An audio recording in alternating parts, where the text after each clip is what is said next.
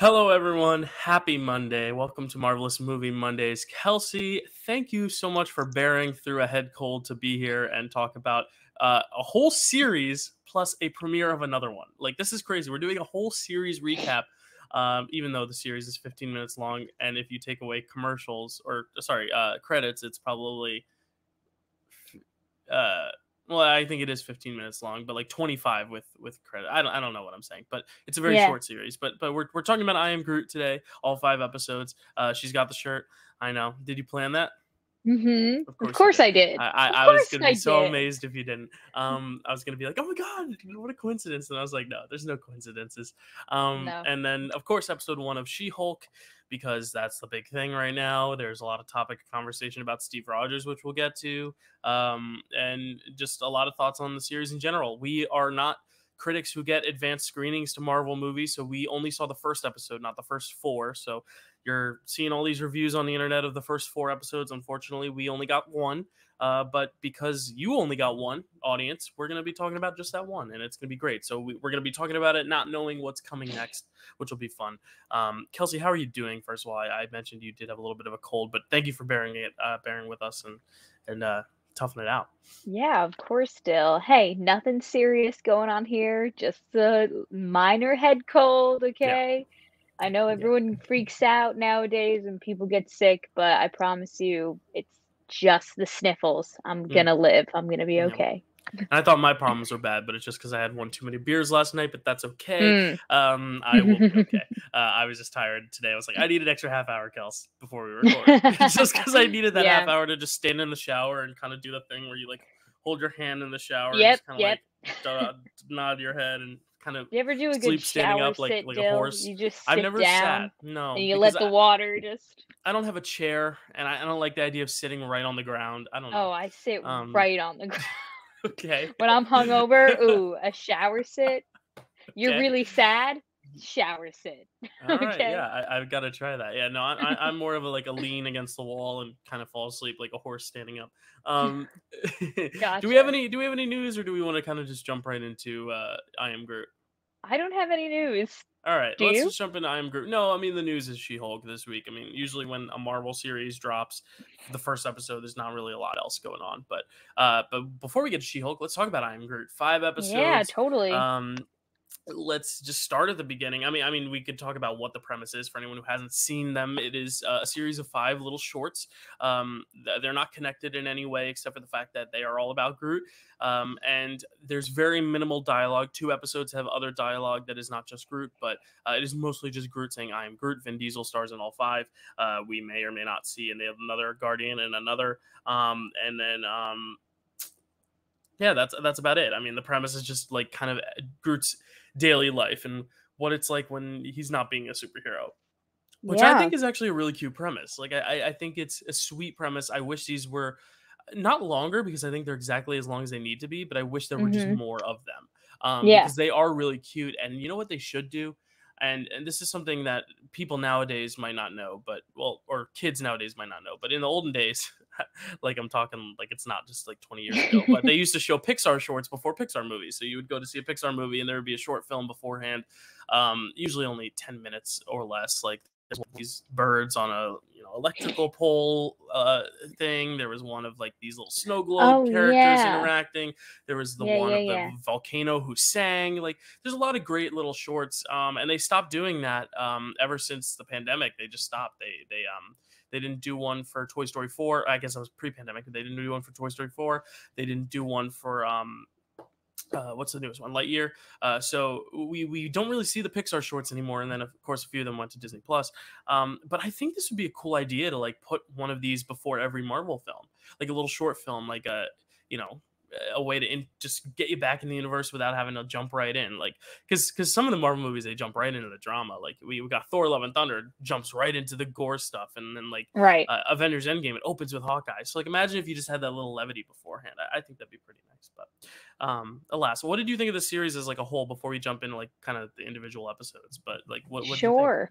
Well, obviously, Dale, being that Groot is my favorite character in the MCU, Yes, I even though you had let him lose the bracket, whatever, never mind. oh my God. You're never way gonna let way me live back that when we down. did. For anyone listening, we did a bracket a while ago of all the Avengers, and I was pushing to put Groot forward, and Kelsey's the one who decided not to. But I was it was trying I to know, be objective and not subjective. Because what and was I the was. bracket? Like, picking the best It was just the best Avenger? Marvel Avenger, yeah, and Yeah, and I think objectively Groot isn't the best. He's still my favorite, but that doesn't mean he's the best. right, Listen, Wanda won that bracket, I'm pretty sure, and I yeah. stand by that to this day. I stand by it, but I do think even after Phase 4, if we were to redo it, I think some of it would change for sure. But Oh, probably. also with the addition of new characters too, because we got all those Eternals, we got Shang-Chi, we got Yelena, Kate Bishop, all that stuff. So, Right. but yeah, what'd you think of the series? Being such a Groot fan, I thought that it was so cute, you yeah, know? it was cute. It's so funny. Groot is such a complex character, especially baby Groot, because now that we have him as a teenager, like he's very much in his "Don't bother me, dad, I'm playing Mhm. my video games" phase where he's kind of really not involved in like Yeah, he doesn't really care about being a superhero or an Avenger. He's just kind of there because like his dad told him he had to be there. But like baby Groot is like, yeah, I'm big and tough, but I'm also a baby, so please don't hurt my feelings. And it's just yeah. like it's so fun to literally watch this like CGI baby tree character go Voiced through by this Vin like Diesel. voiced by Vin Diesel go through like such wide range of emotions in literally only 3 minutes. Yeah, So that and was it's great. yeah, and it's great because yeah, like you said, it's like that innocence of being a child, but also like the added bonus of being this tree monster who can fuck shit up. Yeah. And we see that a lot. We see a lot of fucking of shit up. But let's start at the beginning. These episodes I talked last week, I was like, let's see where they fit in the timeline. It's pretty simple. The first episode takes place like right after Guardians 1 when he's in the pot, literally Mhm. right from that moment, and then the other four I believe take place either before Guardians 2 or like somewhere in the middle of Guardians 2, but like in that realm. I mean, they all kind of take place within one another. But the first one is Groot's first steps. I don't know if Kelsey you wrote synopsises for these or you just want to kind I of talk did about each one. not. Yeah, I so Groot's first certainly did steps. not. Basically, yeah, it's him first learning how to walk after being in the pot. He's battling this what is it, a bonsai tree? He's battling this Yeah. bonsai tree that Yep, yep, has yep. no life to him. I mean, obviously trees have life, but no like characteristics like Groot does, like no personality, no actual like face or voice or anything like that. But he battles this bonsai tree, falls out, breaks the plant, the pot, and ends up learning how to walk and walks. I mean, it's very, very straightforward. Yep. This is my least favorite of the five, only because I think it is the most like simple and straightforward and really the Sure. least happened. But what do you think of this one? I thought it was this was the one where I, like, laughed out loud. I Okay. remember because I wrote down "funny." That's that's really what I wrote. Okay. Yeah, I mean all of them are cute and funny, Yeah. but yeah, like this one was pretty straightforward. Should we move on to the next one? I mean, that's like Yeah. our reviews. Okay, great. They're 3 minutes long, so we're not gonna talk more than a minute on all these, but like the little guy is the next one where Groot basically finds under this rock this like whole like herd of like little creatures. I don't know what they are, like little bugs, because he's Yeah. pissed off because a bird or some creature ruins his house, but then he realizes that there's critters even smaller than him, even though he's so Yeah. small, and he decides to like, find what is it? He finds a bush to try to get them food, but then he accidentally steps on them at the end and Yeah. kills them. But then we find out they're alive anyway, and they pop up. And Yeah. honestly, I kind of like the boldness of that idea at the end. That after all this whole 3 minutes, he just crushes them with his feet. I'm like, that is so funny. But then they popped up, and I'm like, okay, so we're still doing this for kids, and we can't have them die. But I Yeah. thought it would have been funnier if that was just the end of it. But yeah, what do you think of this one? Excuse me, sorry. So, yeah, okay, well, the first thing I noticed at the beginning of this one was that the Milano was in the background, caught Yeah, yeah. that, and then I wrote down, Dill, that's that was sad, and then immediately after I wrote that down, they showed, like, because they played the credits, and then they played, like, kind of like a post-credit, a Yeah, we're getting a mid-credit post-credit scene a scene little bit. in a 3 minute short. That's great. Yeah, and then I said, "Oh, never mind, they're alive."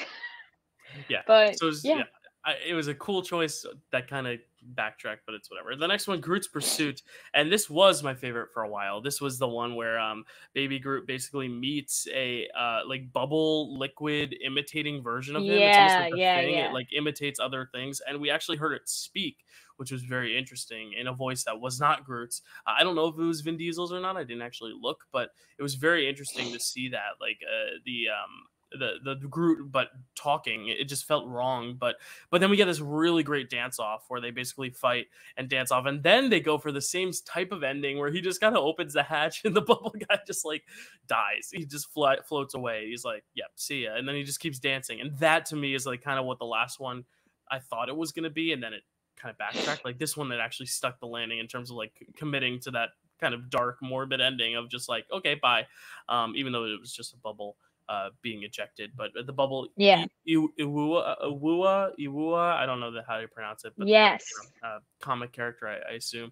Kels, what do you think of this one? So the first thing I noticed about this one, Dill, is that he kind of had like an Apple Watch thing going that he uses as like a kind of Mm-hmm. like a miner's like Yes. helmet with a flashlight Mm-hmm. on it. And so I'm looking at the IMDb right now, and Vin Diesel voiced Baby Groot. James Gunn is actually the Voices the voice of watch. the Yeah. wristwatch, and Trevor Duvall voices Iwua, Okay, cool. the So is Trevor thing that Duvall. Very interesting. So um yeah, we get a few more vocal appearances here, which was nice. But I just love the dance off. Like that was just so fun to me. It was yes, just, it just captured the spirit of Guardians for sure. absolutely a dance off, bro. And I noticed that Groot was in Christmas pajamas. I didn't know if it had anything to do with Christmas or Yeah, that's just like what they had available that fit I don't know. Groot. And we have a Um, Christmas special coming later this year with the Guardians, so maybe that's gonna tie into that. Maybe Iowa is a bigger part of that. maybe. Who knows? And I did notice that while Groot is going to the bathroom, while he's using the toilet, he's reading a book.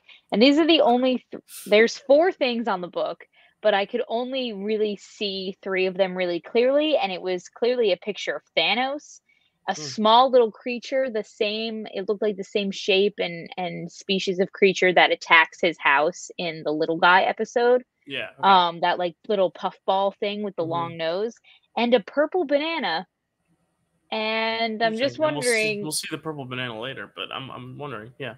I'm wondering what is that what could that I book don't be know. about? I don't know. Thanos with a banana and a bird. I have no idea.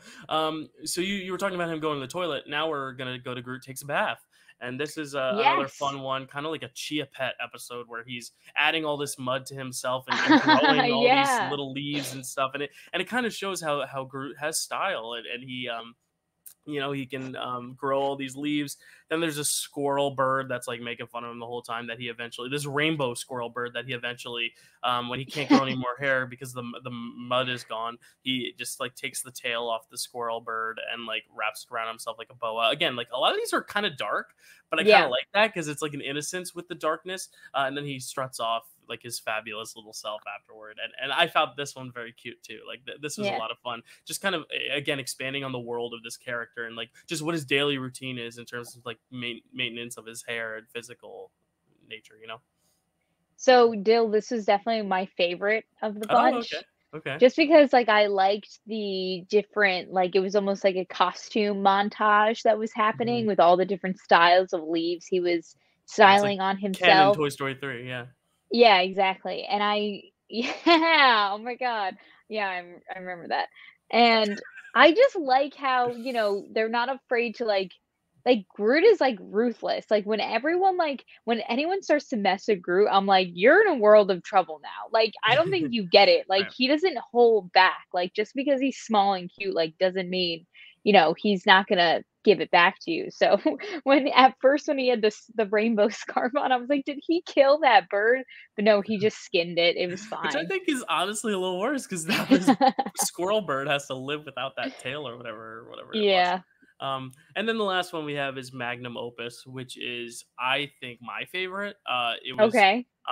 Groot basically. You don't know what he's doing at first. He's trimming hair off of Rocket's tail. He's stealing Drax's soap. He's stealing Star Lord's boot with the fire rockets on it. He's stealing it looked like a chip or something from Nebula or whatever. I don't know if that was from Nebula or just to set off the bomb or whatever. But he's collecting all these little bits and pieces to then assemble a beautiful little picture and collage. And of course, we do get an appearance from Bradley Cooper as Rocket, walking out there and Yes, being we like, do. what are you doing? And this is where you really see the fatherly dynamic. And I think that's something that you definitely see in the movies, but it's very evident here of like the dad, pulling out his glasses. What is this? Oh, that's cute. But then realizing that he blew up the ship in the process of making it. But I love this. It was an homage to the team and how Groot sees the team and that he is a team player, because obviously when he's a teenager, some of that is lost because he's petty or whatever. But it goes back to the nature of what older Groot was, the original Groot in Guardians, and like being one for the family.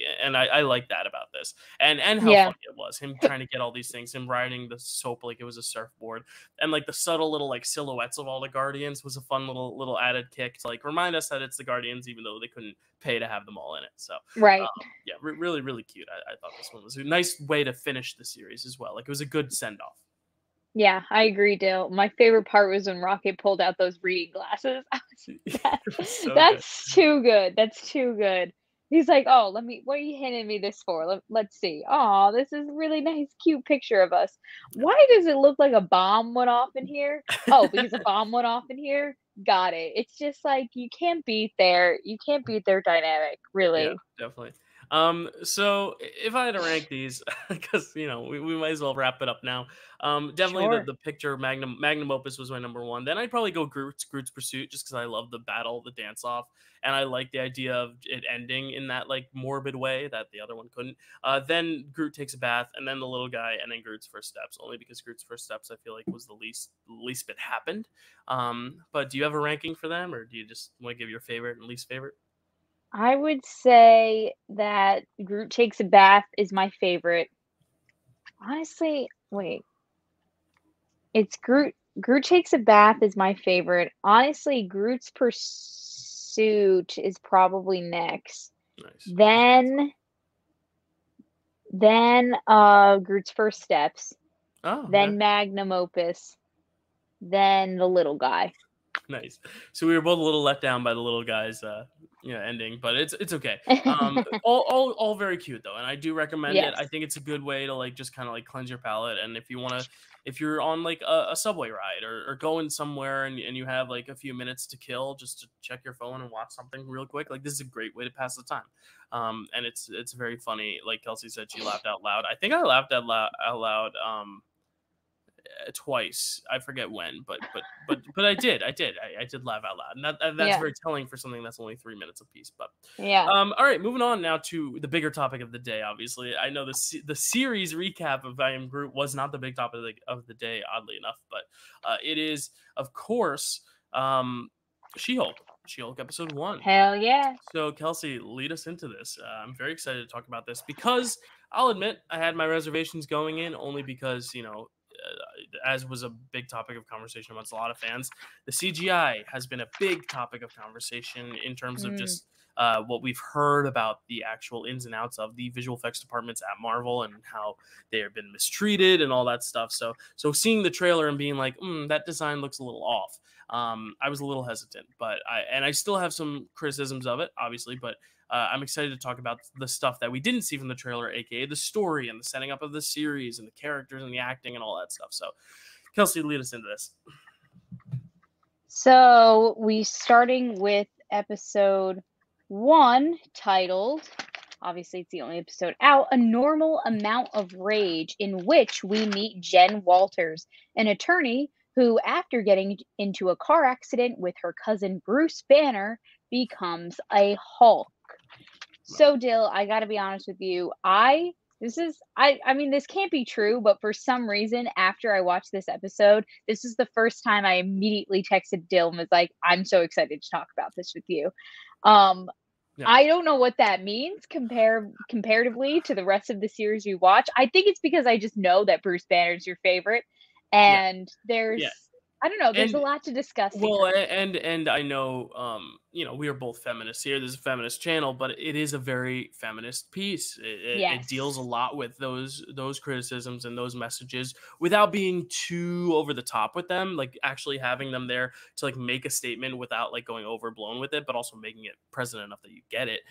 Sure. And I think that also I was watching, I was like, Kelsey's gonna dig this, just because of those things. And not to say that 100%. I wouldn't, not to say that I wouldn't dig those things. I did dig those things, and those are actually the strong. I don't know what's going on in my hair. I'm gonna have to grab a hat, but I think it's one of those series where like I think the messaging is so strong in what it's trying to convey.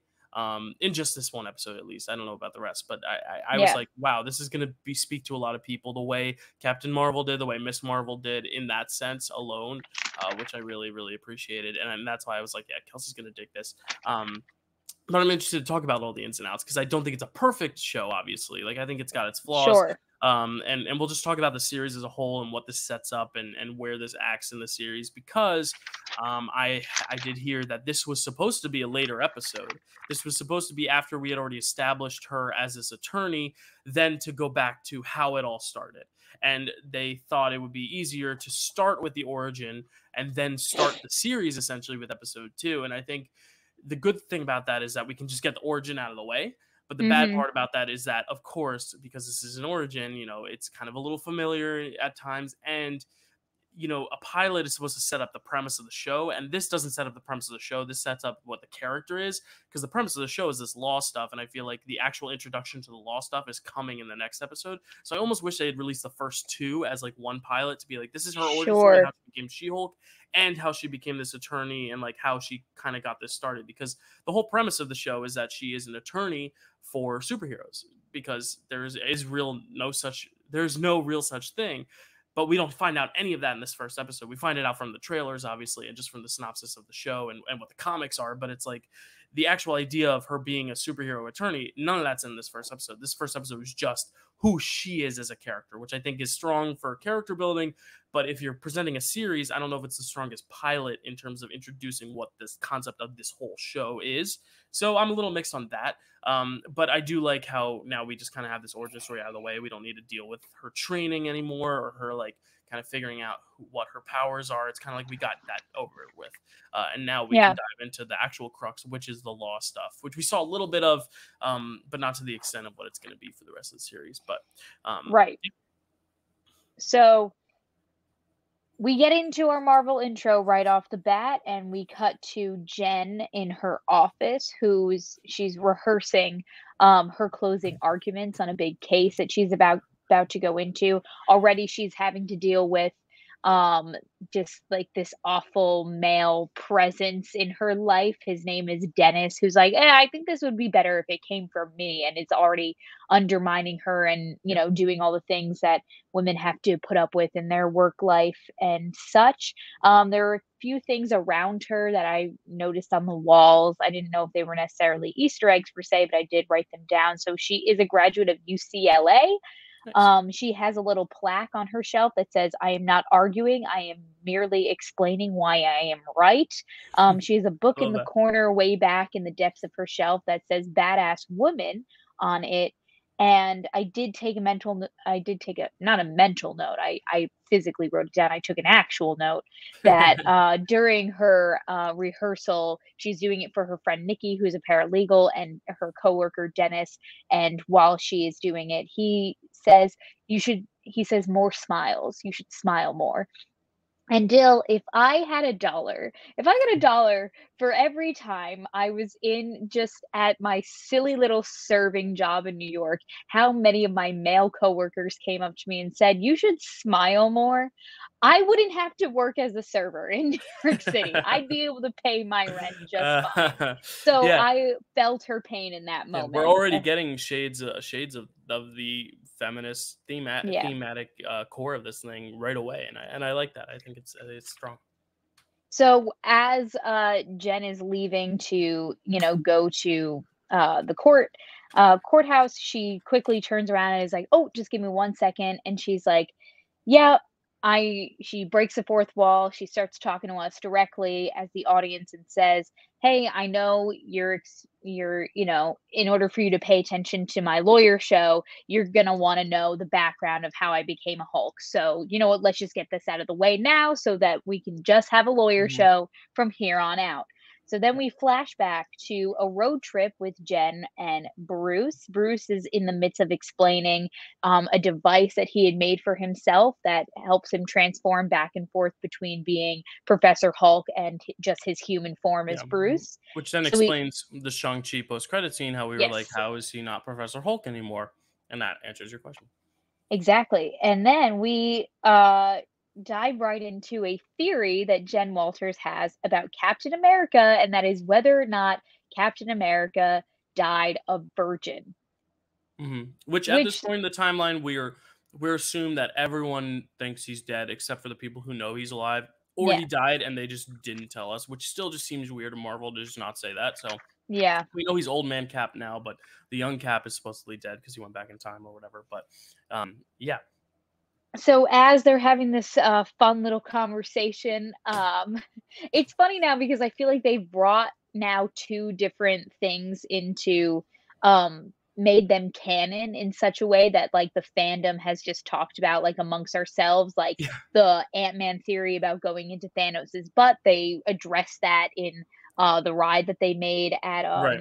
at the It was Avengers the Disney compound, cruise. Yeah, yeah, the yeah, Disney yeah. cruise, But yeah, and now they've written this Captain America theory into. But we know that Peggy existed, so I never assumed that he was in. well, quick side note, real quick before we get into the virginity thing. Have you ever seen The Sure, Boys? Are you watching The Boys? I am watching The How Boys. far I do you get? haven't. I'm like on like the fourth episode, I think, of season three. Okay. Oh, okay. So you might have you gotten to the scene that is inspired by the Ant-Man theory? Yes, I Yeah. think that was the first episode Yep, of season 3. Yep. of Yeah. season three. Yep. So just that I'll just put that out there. Um, If you watch The Boys, you know. you know If you don't exactly what watch we're The talking about. Boys, don't worry about Anyway, it. back to Steve. So you thought because Peggy was always in the picture that he must have lost his virginity, but then again we see so much of him and Peggy in First Avenger, but we also see when he gets frozen. So it's like, when did they have time? And I guess that's what the question is, because Sure, he sure. meets Cat. When did I'm trying to think of when he meets Peggy in regards to like how soon after he gets all the powers and stuff. Does he know Peggy before he even gets the powers? I don't even Yeah, know. he knows Peggy is little Steve because she's But little there. Steve wouldn't have you know. No, little Steve was not. Little Steve was, he Yeah. said he never had the right dance partner with. That's what I thought the whole innuendo was that, oh, I've never found the right dance partner, but they weren't really talking about dancing, Dill. Right. But then when does he have time to dance during the movie is the I question. guess With I guess Peggy at he least. I guess he doesn't. So maybe they just kiss. Because it might be one of But those then things with then Peggy he where goes it's like, back in time. See, they don't know that he goes back in time well, and yeah, lives no, his life with he's Peggy. definitely had so much sex with Peggy back in time, but we're talking about the actual Cap proper. And the thing is, like, and we do have the answer for us at the end of the post credits, which we'll Yeah. save. But like, I'm trying to think of Yes. actual Peggy and why this theory makes sense if you're not Bruce and you don't know actually verbatim. I think Sure. it's one of those things where when you actually have feelings for someone, you don't want to rush right into that right away. You kind of want to like take her on a date first and all that stuff, and like actually Right. develop a connection and not just potentially ruining it with sex. Whereas like a one night stand is whatever sometimes, especially at the time, with a soldier like that. So maybe he was thinking, well, I'm not just gonna like sleep with Peggy because I actually care about her. I want to like, get to know her better and all that stuff. So Sure. that's my thought, is that he just didn't want to do that right away with Peggy. He wanted to wait first for that first date, which he never got. Whereas other girls, he was like, yeah, whatever, fine. Which we'll address at the end who he actually ends up sleeping with, which is quite crazy. But I wonder yeah. if he had any kids with Peggy. Anyway, so they're driving down Then he the went back in road. time. I assume, maybe. I don't know. That'd be kind of fun. Anyway, while they're driving That's down some the multiverse road, stuff. I don't think. Sorry, I cut you off again, but I think that's some multiverse stuff that they realize they put themselves in a little bit of a trap with, and they might have to explain later down the line. And they're just kind of like, we'll figure it out later. we'll see. I Yeah. would love to see a little baby Cap.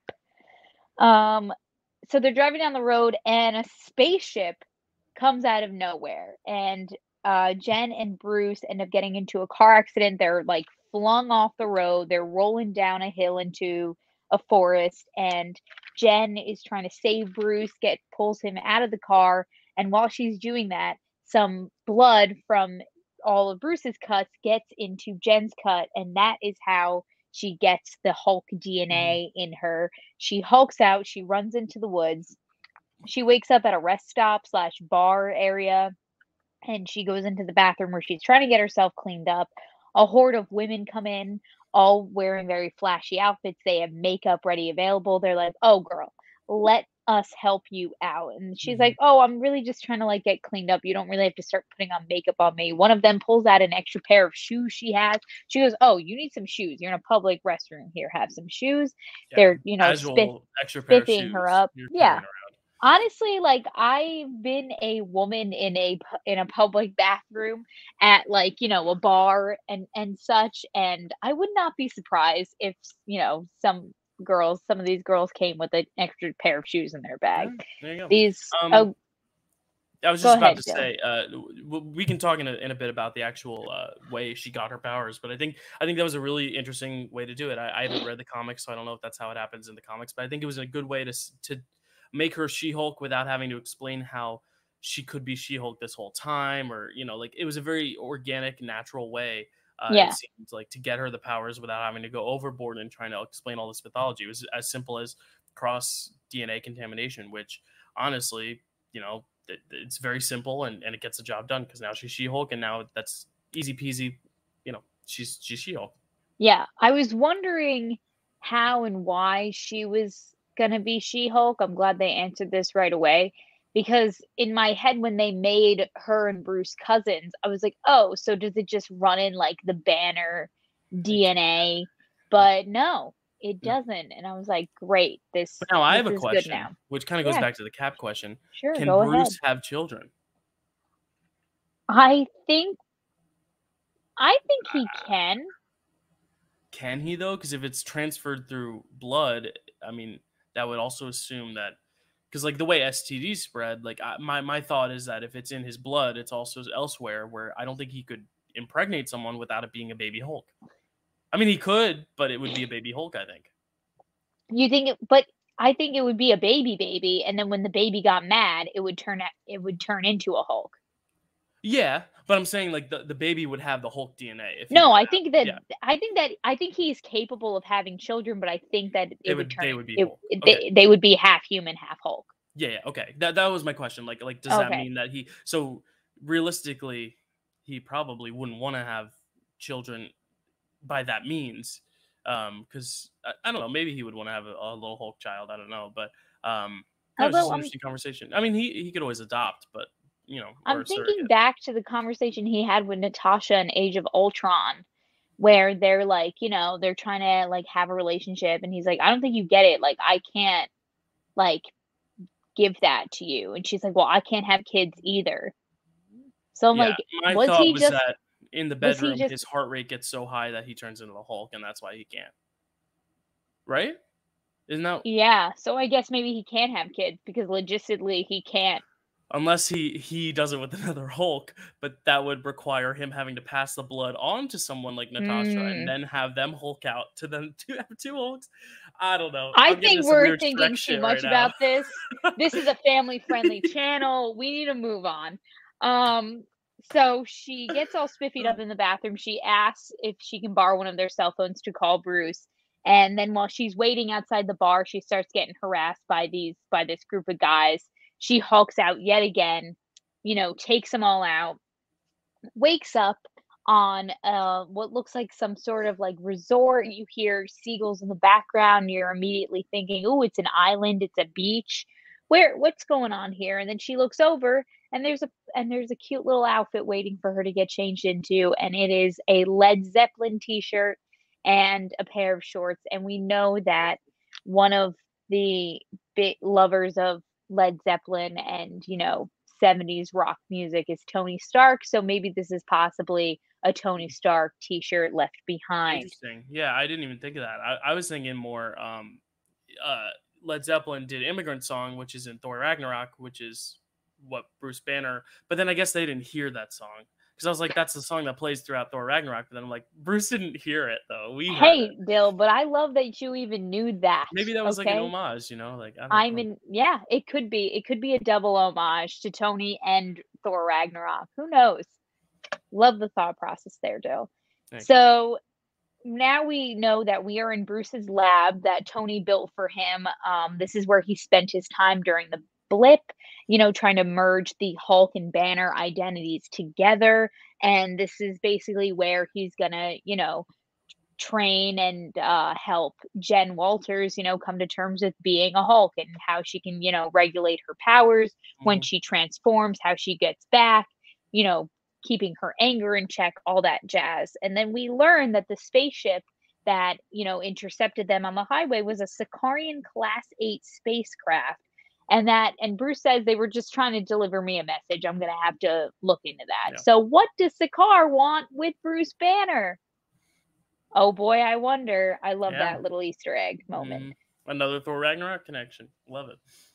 There it is. Okay, so then Bruce takes us, so he says that he's been studying Jen's blood for a minute here, and he says that her blood is made up of some sort of healing properties that were actually able, when he mixed them with his blood, I guess he was able to heal his arm, because we know that when we started this episode his arm was still in the sling from doing the Yeah. snap in Avengers Endgame, and now he's completely healed and he's back to be Professor Hulk. Um, and he's trying to explain to her that, things aren't she's not gonna there's no cure for being a Hulk. You have to just regulate it, and you Mm. kind of just have to work with it, and things are just not going to go back to the way that they were before. And Jen is desperately just wanting to get back to her life as a lawyer. She doesn't want to be a superhero. She doesn't want to be a Hulk. She just Yeah. wants to, for things to go back to normal. And he's like, "Listen, lucky for you, I've like documented my 15 years of being a Hulk. I know, all my mistakes and everything are written down in this binder, and I'm going to help you through all of it." So, their goal is to control when she changes. So, Mhm. he puts her in a box, which has a wall of just blades, swords, coming at her, and that slowly but surely it's going to come at her. And if she doesn't change into a Hulk, it's going to kill her. So, he says that anger and fear are the most common emotions that trigger the transformation into a Hulk, which we know. And Jen says, "Well, that is just the baseline of existence for every woman ever. Every woman at her core is angry and afraid." Yeah. And yeah, I Another agree with great that for thematic sure. thread. Yeah. Exactly. So then she says we do have a little Pixar drop, um, real quick. While she's in the box, she's like, "Well, if you just want to trigger it, why don't you just play the scene with Bing Bong sacrificing himself off the wagon from For some Inside reason, Out?" I missed that for some How reason. did you, Mr. Pixar over here? How I did you was miss the taking Bing notes Bong and I look? was probably writing. All right, I get you. I get you. So lo and behold, she does transform. She does not die from the blades, because that would put a very quick end to our series here. And she hulks out. She rips off the door. She Yeah. throws it. And Bruce is very much like, he's under the impression that he's dealing with a Hulk. This kind of mindless, low IQ being Yeah. that just will destroy anything in its path. And he's trying to calm her down. He's like, "Whoa, girl." And Jen's like, "Why are you talking to me like I'm a stray horse?" Yeah.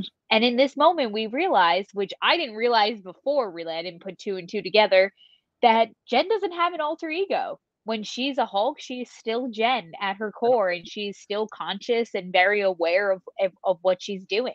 The first two times she hulked out, she did black out and she didn't remember what she did.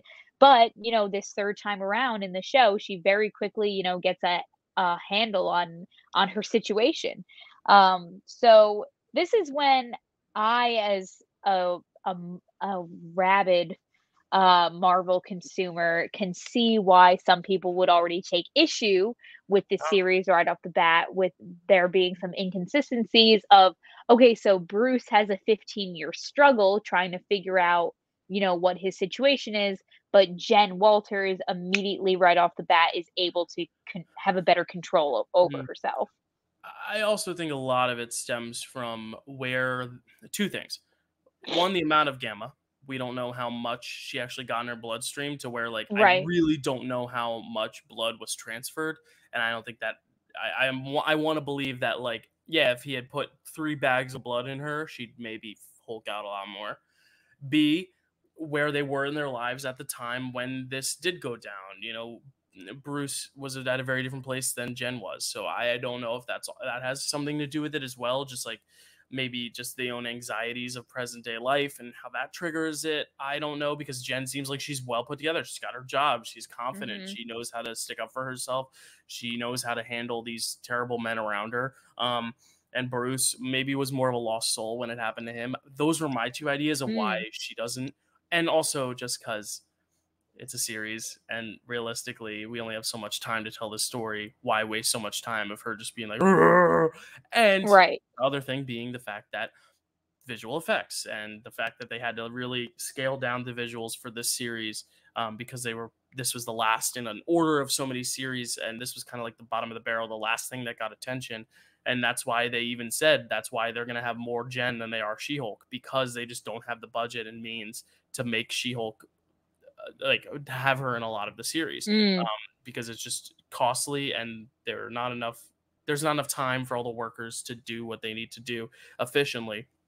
And that's been, you know, a big topic of conversation with Miss Marvel and Thor: Love and Thunder and all these movies and TV shows recently. And I think that kind of hurts it in the fact that we're not going to see a ton of She-Hulk, but I like Jen on her own a lot. And I think, you know, making her seem a little bit more human saves a lot of the budget costs as well. So, you know, thinking of it behind the scenes and on story wise, I think those are some reasons why we may be Yeah. seeing this merging of Jen and She-Hulk and kind of them being one being right away. And anyone who's criticizing that as a legitimate way to criticize the series and say, if you're criticizing the visual effects bill, fine. But if you're criticizing it saying, well, she's a woman, how come she got to do it right away? And Bruce had to take all these, you know, get the fuck out. Like, come on. Like, that's Yeah. a stupid way to argue. Like, that should not be your biggest complaint of the series. I really don't think, you know. You know, Dill, I think that we get our answer for all of this somewhere down the line in this, what I like to call the Hulk training montage. But I Mm, did just want to throw that criticism out there. That's not necessarily something that gotcha. I No, am, I know. I know. taking issue with. I Not just at feel all. like I can hear the haters in the Yeah. background, Well, yeah, and it's tough because being bothered by this. sometimes, you know, you go on here and you're like, oh, we're going to talk about this episode, but then because of social media you see the reception and you have to almost kind of defend it as well, or at least certain aspects. Like, there's some things I won't defend about the series that I have issues with, but none of it have to stem with the idea that she's a woman and things are different for her because of that. Like, I don't think that should ever be a criticism. If anything, I think that's something that the creators are trying to say with the material, you know, trying to make some sort of parallel, make some point with it. Yeah. But yeah. The only thing that I do have issue with in this series is that I especially noticed that Bruce's Hulk is so detailed and so much, Yeah. you know, better, and Jen Walters doesn't look like, Yeah. the same amount of time went into crafting Yeah. her Hulk I think as Bruce. the visuals and aesthetics are the one weak link of the show. I think, yeah, like, and the thing is, this is one of the only episodes with Mark Ruffalo, so they had the time to be like, all right, we're gonna like get you nail it, and then the Yeah. rest of the show, it's like, you know, we don't have to deal with that a lot, and that's again like, yo, pay your visual effects department and give them a legitimate, realistic goal. Because the Mhm. thing is, you know, and it's something we've heard a lot with Marvel, is that they keep creating these deadlines and then they say, oh, but we want like 3 or 4 other options just in case we go with different directions. And I think there's something cool about having options to go with your stories and franchises, but at the same time, you got to understand these are people and these are workers and they can only do so much. So saying, let's do 4 different takes, 4 different things, and then we'll pick which one we want to go with depending on who we have in the next project and all this stuff and all that stuff. And hey, we need to add a post-credit scene here to connect this series with this series, and like that kind of stuff, it becomes taxing after a while. And I wish they kind of just prioritize what needs to be prioritized, because this is a sitcom at its nature. It's a comedy. It doesn't have to be the most like cinematic in its visuals. Like, they don't need to spend too much time, you know, getting all these elaborate sets and stuff. They can focus on the visual effects of She-Hulk and then maybe have a more scaled back maybe 1 or 2 set show or something like that. I don't really know. I'm just trying to think of ways they could have figured out the budget to make it look a little bit better. But yeah, I think the visual effects are the one thing that stands out the most to me. Even though the Yeah. performance is good enough that it transcends it, thankfully. But in the wrong performer's hands, who knows? Yeah. We do have a Natasha name drop. Jen is asking Bruce like, "Oh, how do you come out of like being the Hulk?" And he's like, "Well, I would just wake up as Bruce, or Natasha would sing me a lullaby." And it's in that moment, it's a very like, "Aw, we love Natasha, R.I.P. Natasha, miss Natasha, Yeah, obviously." But from what I've heard about the series, I heard it's going to be very comedy forward. I think this one episode is going to be the most dramatic because it does yeah, have to kind of be the origin, and those moments where Bruce is talking about Natasha and Tony in this yes, episode, like yep, that really gets to me, and like that's why I'm like the whole time I was like, but like I wish they committed a little bit more to the comedy. But if they're going to be a full on sitcom, but I was like, you know what, we have 8 other episodes, and this is very much the origin story. Like I'm fine with this being more sentimental, more personal, and giving Bruce a lot to do because, like you said, he is my favorite character, and I do yeah. love seeing those moments of him talking about his peers and his long lost peers, which sucks. But yeah. So Jill, speaking of Mark Ruffalo, it was during this like whole like montage where they're doing like the meditating, like the meditation stuff together, they're throwing boulders Hmm. together, they're doing all this like fun stuff together. And and maybe it's just because we just did a Mark Ruffalo movie club, but he's just so darn good. I was He loving his is. performance in this. And it's him, but it's like him like all CGI'd up as the Hulk, and it's Hmm. still so fun to watch and still so I agree. endearing. And him and Tatiana are just, I think, have the best like chemistry, back and forth wittiness together. Yeah, because Um, training montages, again, like we've seen so many that we need them to be different. Falcon and the Winter Soldier gave us a very different one. This one gave us a very different one. That's what I like. It yeah. doesn't feel stereotypical. It feels natural. And because it's a familial bond of like, this is my older cousin. Because the thing is, like, siblings are so close, relationships are very close, but like cousins, we don't see a lot of in this Mhm. franchise or any real big franchise. So it's cool to see that dynamic where, like, yeah, you're family, but there's still like, there's still something between you two that is just not as close as a sibling or anything else like that. But Yeah, totally. I had to write down this line because I just thought it was so funny where he's like walking her through the meditation that they're going to do together, and she's like, "Oh yeah, like, holding your farts, like isn't this about just like getting your butt tight as hell?" And he's like, "Gross, Jen, I'm your cousin. Just like do the yeah, breathing exercises." like It's that's just so good. yeah, that's natural. I actually really think the comedy is done well here, and I don't know Yes. how, because like I said before, I've heard the show at its core is very funny, like sitcom funny, to where like you could even have a laugh track. And I didn't feel it with this episode, but like I hope they really do touch on the comedy well, because I'm fine with comedy in the MCU if it decides to be a comedy. Like that's the thing with Mhm. Guardians, is it works so well because they are comedies. Where something like Thor: Love and Thunder, I was like, well, it's also trying to be a drama about cancer and Gore the God Butcher at the same time. Like, how are we Sure. balancing all these things? So I'm glad that this show is taking a little bit of a lighter approach.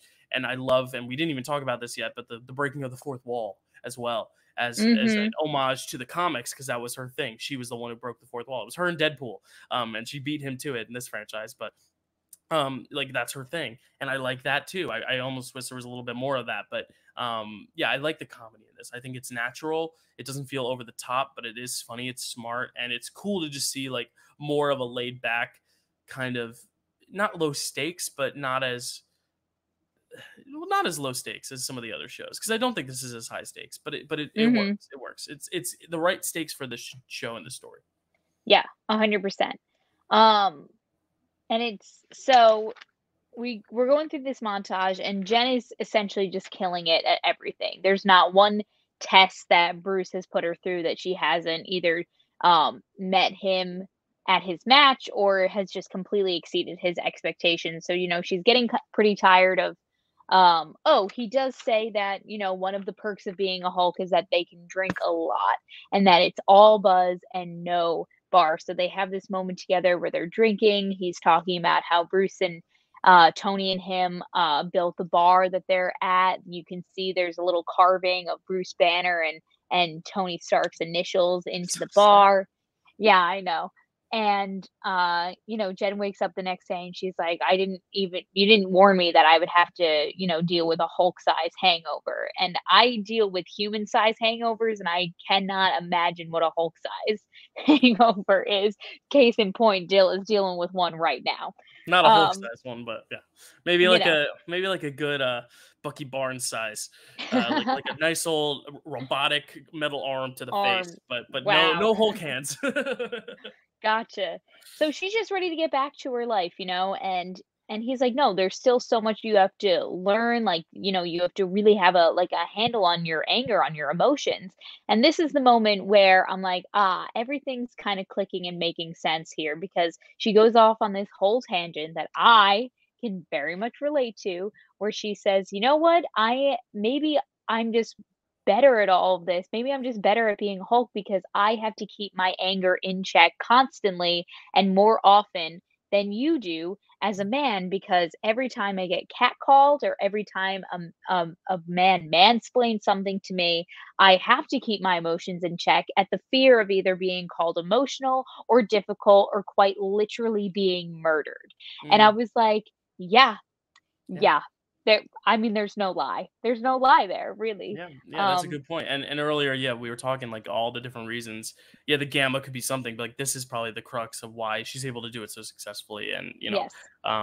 yeah, I really like that idea. And that kind of goes back to what I was saying earlier, where like she was in already a place where she had her emotions in check, like you said, when she got this not disease. Well, I guess you could call it a disease, the Hulkness of it all, whereas Yeah. Bruce probably wasn't. And I've always thought that Hulk has been a great parallel to like anxiety and just stress and all that stuff in general, and what we Yeah. do when we bottle up our fear versus when we unleash it and all that stuff. I think it's been a great commentary, even in Infinity War, when it becomes almost like a fear and not wanting the Hulk to come out because you're afraid of something, almost like erectile dysfunction that Mark Ruffalo is going through in that movie. Whereas, yeah, like I think Yeah, this yeah, is yeah.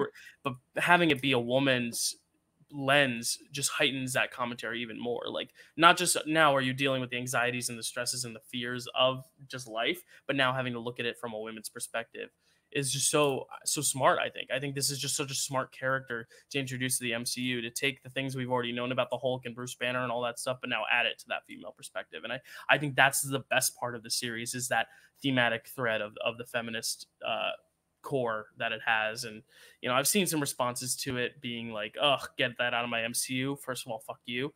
And Ew. B, and Keep other saying people that. being like, "Wow, I never realized just how badly women were treated until I watched She-Hulk." And I'm like, okay, like I get what you're trying to say, I get the sentiment behind it, but also like it took you Yeah. till 2022 from the one episode of a Marvel show to realize, like, that's also a little tone Truly. deaf. So like, yes, Yeah. if this helps puts things into different perspectives or better perspectives, sure, but like also like this shouldn't be your excuse to be like, "Oh, I'm gonna start treating women well now." It's like you should have already been. Yeah.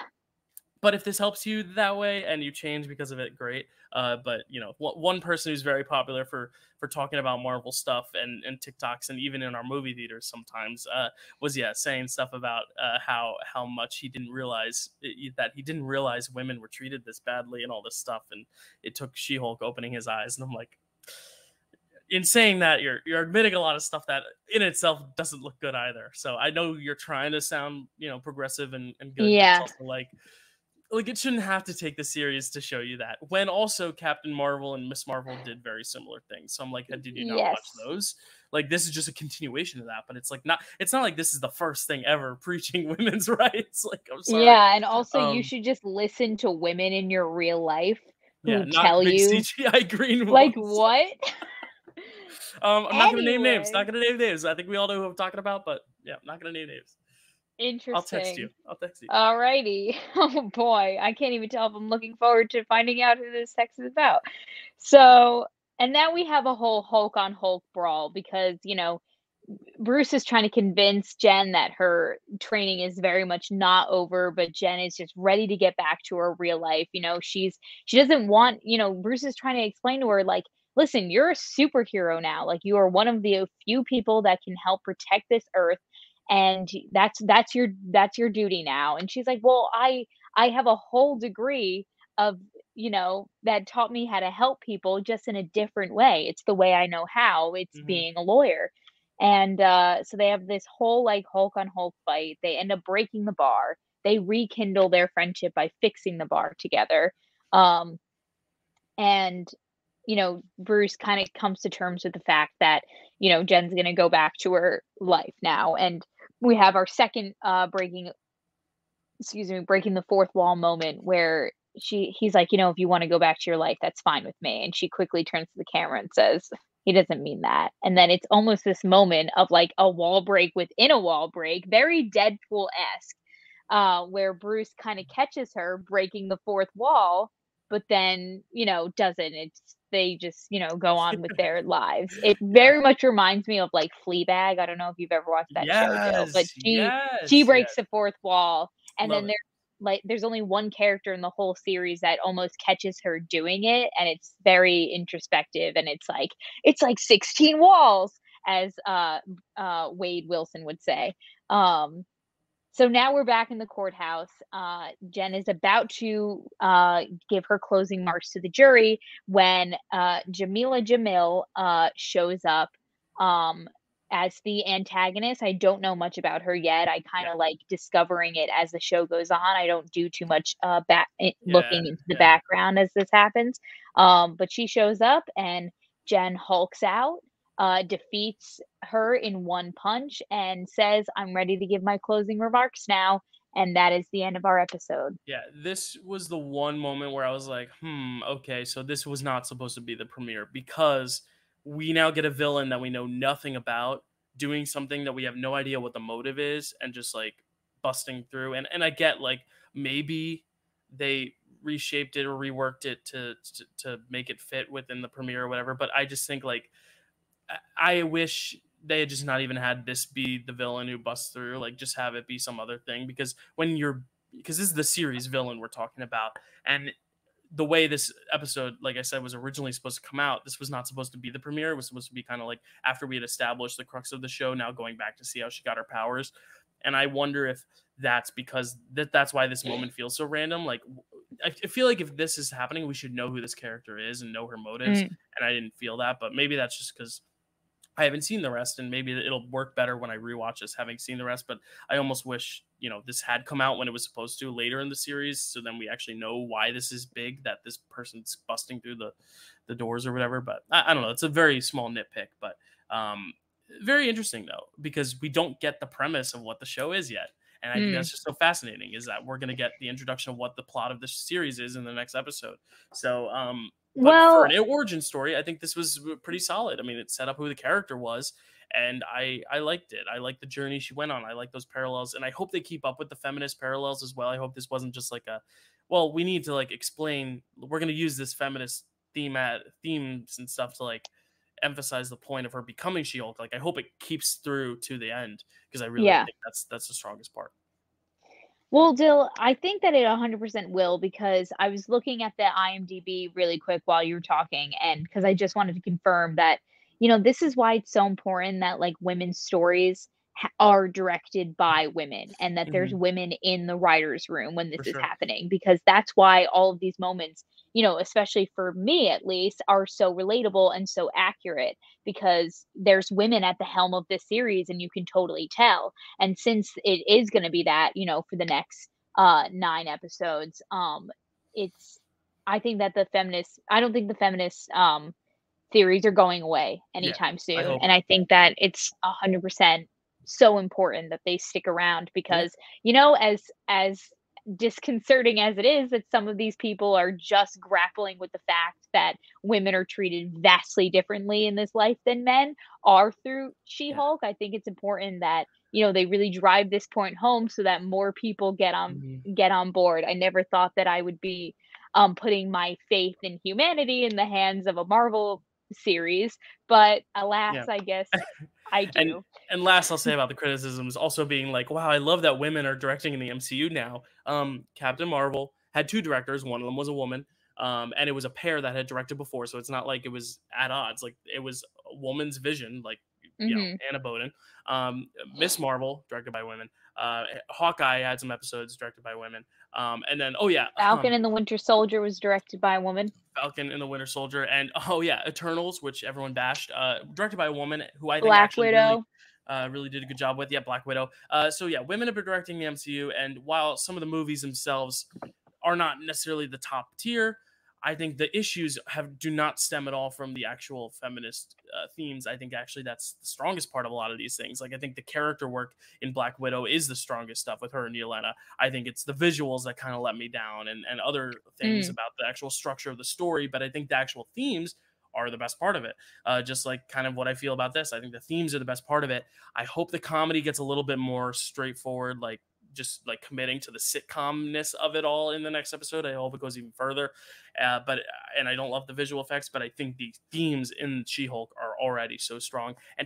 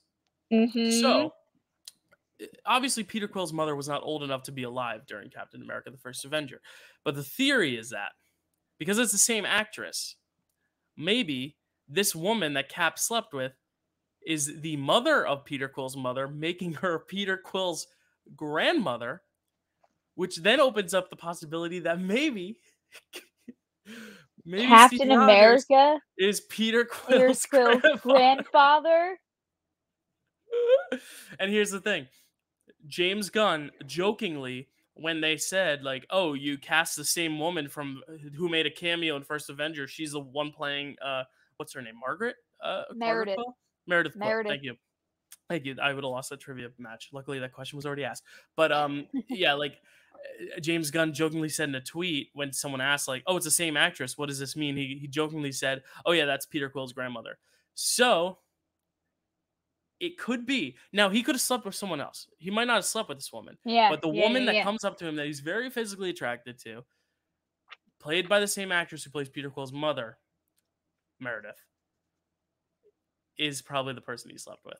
And that would make Wow. it a possibility. Now, this could be a Mamma Mia thing. She might have slept with many different people. And we know that Peter Quill's dad is a planet, but his grandfather, Yeah. we don't know.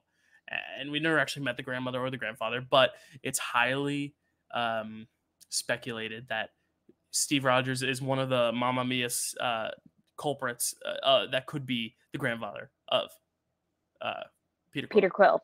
Wow. Steve Rogers, yes, Peter Quill. I love So, this theory, Jill. what do you The think? old Do you believe it? I believe it because that's honestly the first woman that came to mind when I was like, "Oh, well, who was it then?" And that Just was so the people watching know who I'm talking about, this is the girl. She also plays yes. Peter Quill's mother in Guardians.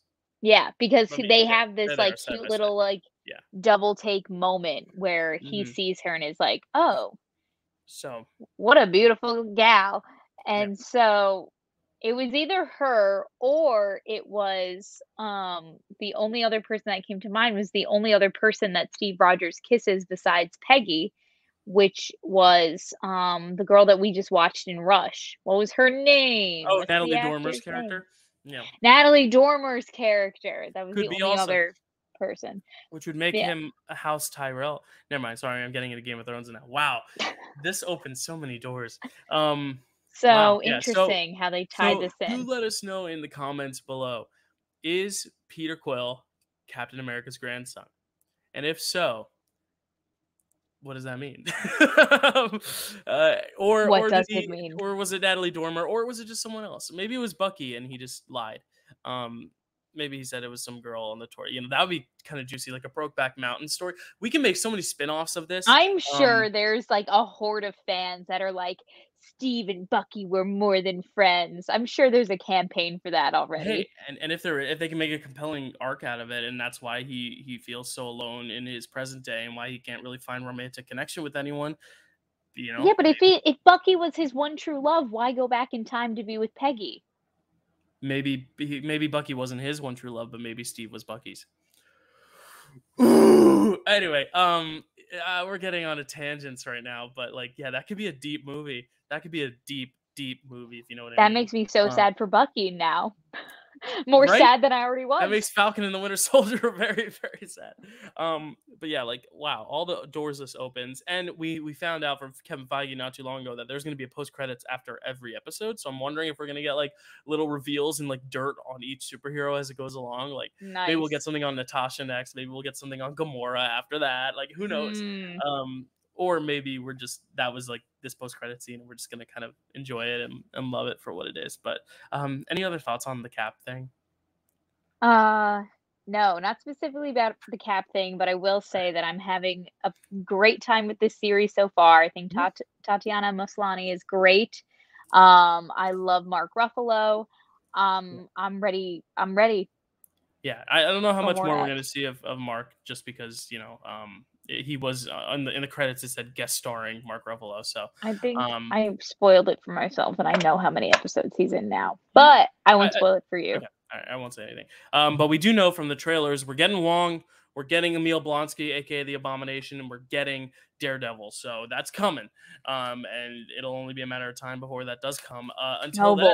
Noble. We're going to be here talking about She-Hulk, I believe, next week. The thing with our schedules is that we have to figure it out. If we can get 2 trivia matches in by next week, we will. If not, we'll save that for Labor Day the 5th. So next week, we'll either have She-Hulk episode 2 or we will have trivia. And in that case, we'll have She-Hulk episodes 2 and 3 the next week.